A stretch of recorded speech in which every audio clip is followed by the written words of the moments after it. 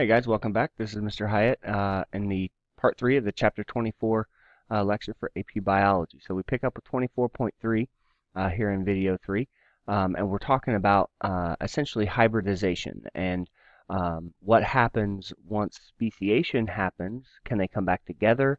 What about the incomplete reproductive barriers like the mules that we talked about in the last video? So there are these things called hybrid zones. That's basically where there's overlap between two species. There are these two toad species that can interbreed. You see a picture here. We've got this yellow-bellied toad and this fire-bellied toad, and there's this hybrid zone where they interbreed. So those are our hybrids.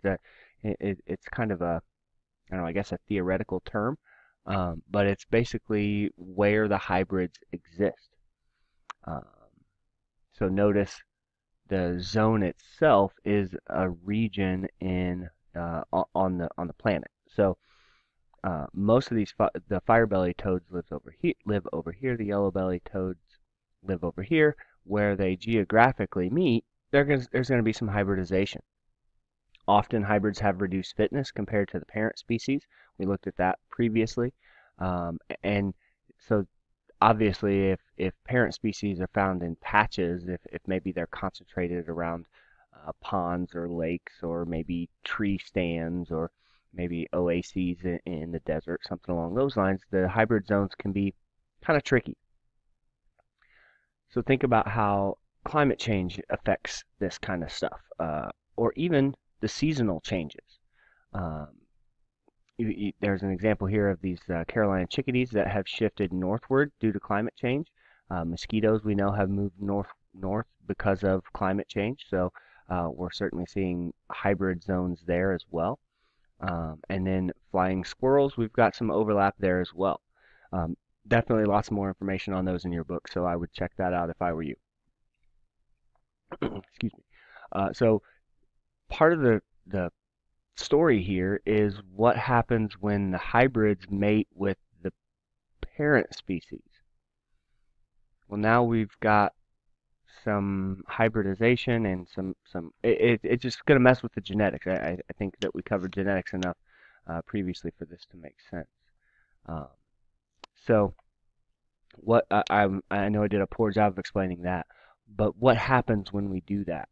What happens when the hybrids mate with the parental offspring? Well, reinforcement, you might be able to figure out what that is by the word. Fusion, you ought to be able to figure out. And then stability, we'll clean that one up. So let me just advance here a little bit. So we've got this population, and there's gene flow between the individuals, and then something happens. There's some sort of a barrier. Go back to the first video if you want to review those. But over time, the isolated population here is going to become different. Here's our original offshoot. This should look sort of kind of like a phylogenetic tree that you saw in Biology 1. Well, if this pink individual mates with one of these blue individuals, now we've got a hybrid zone. It's not quite pink, it's not quite blue, so it's purple. So, check out the arrows. Basically, we're trying to trace these paths, like what's going to happen once they split. Well, if we get reinforcement, that's where the isolated population and the parental population continue to get more and more different. They continue on their path. We're still going to get hybrids for a while, but eventually this two species become so different that they can't hybridize even. Fusion, much like the term would suggest, in fusion, the hybridization is going to bring the species back together, the two species back together.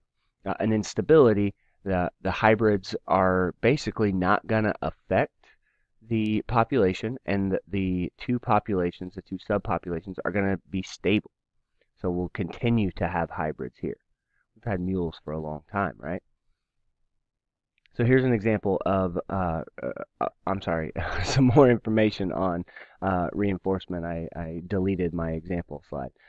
So when hybrids are less fit than the parents, the reinforcement happens. So sometimes that's not going to be the case. Often it is. Remember we said that hybrids are often less fit. So see that we've got that strong selection for prezygotic barriers, so the hybridization decreases. When that happens, reproductive barriers should be stronger for sympatric than allopatric species. That should make sense. Allopatric's other homeland, sympatric the same homeland. So, if I could, yep, that's a really good example. Make sure you check the flycatchers out. This is, I think, is a really good example of how mate choice plays into this hybridization stuff. I think that can be tricky. So definitely make sure that you read that section. That's one that it is probably going to be tested on our unit test, and I would not be surprised to see this specific example on the AP exam in May. When fusion happens, essentially what we're doing is we're weakening those reproductive barriers. So we see the hybrids are as fit as the parents. So think about, we tend to, or maybe I tend to think about animals rather than plants. But think about if two plants are separated, that maybe we go through a polyploid event or something along those lines, and it doesn't really drastically change the phenotype. It's still a pine tree. Well, it's that pine tree is not going to be any less fit than the parent. So perhaps we can have gene flow between the two species. Maybe the polyploid example is not a great example of that, because then there's not going to be able to be gene flow between the species. But your book talks about the cichlids or the cichlids in Lake Victoria. We talked about that at the beginning of, I think, video 1. That's a good example because essentially, if let me skip way back to, sorry, I need to find my slide. This picture. What we see is in dry years, subpopulations of cichlids become separated, accumulate mutations. Now, I said dry year, dry stretches, dry periods, maybe 10 years. These are separated. Maybe 50 years they're separated. Then at some point in time, we get more rainfall and the ponds are connected. So we're going to have two subspecies. We've got bluefish and yellowfish that now maybe they can hybridize. Maybe they are separate species. Here's the real life pictures of redfish and bluefish, and they can hybridize and they can make this turbid water hybrid offspring from a location with turbid. And turbid water means turbid is like cloudy, like it's got a lot of sediment in it. So these two species hybridize, and it's going to cause fusion. So it's going to cause those two species to come back together. This species and this species will cease to exist, and we've got this this hybrid species essentially. And then stability. See, they migrate into the narrow hybrid zone, resulting in ongoing hybridization. So we've got gene flow coming in, and that's going to overwhelm the selection for the increased reproductive isolation in that hybrid zone. I think that probably makes sense. If it doesn't, please make sure that you ask. We can spend some time talking about that in class. So 24.4, talking about the rates. You've probably learned most of this in Biology 1. We're talking about gradualism and punctuated equilibrium. So the rate of speciation, we can study it with fossil record, morphological data, or molecular data like DNA analysis. More and more, that's becoming our direct evidence. The fossil records suggest that punctuated equilibria happened a lot. And that's the idea that for a long time, nothing really changed. Environmental conditions stayed roughly the same, so the life on Earth stayed roughly the same. And then all of a sudden, something drastic happened. The climate changed significantly, and we entered an ice age. Something hit the Earth and killed all the major predators on the Earth. And all of a sudden, there are these immense numbers of niches that are just available. And anytime there are niches available, life will diversify and life will fill those niches. That's the idea behind punctuated equilibrium. Let's look at both of these pictures here. on the same slide, and I'll kind of compare and contrast them. In punctuated equilibrium, there's notice the colors. That's the whole key here. So we've got this butterfly that's got a yellow band and an orange band and a brown band on the inside and a brown band on the outside. All of a sudden, conditions change drastically, so we get a fit organism here and a fit organism here. They're very different, but they evolved quickly. They quickly diverged from this ancestor. And for a long time, those phenotypes stay roughly the same. Of course, there is individual variation and things along those lines, but the population as a whole isn't changing. So you should hear that as the allele frequency isn't changing. In gradualism, instead of the quick change that we see here, we get gradual change over time. So this is kind of the old school.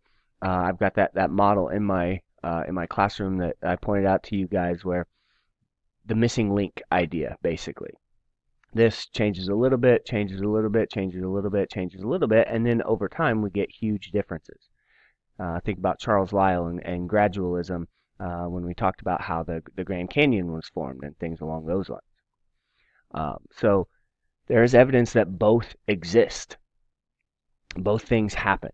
It just depends on the conditions. If conditions change drastically, punctuated equilibrium is going to happen.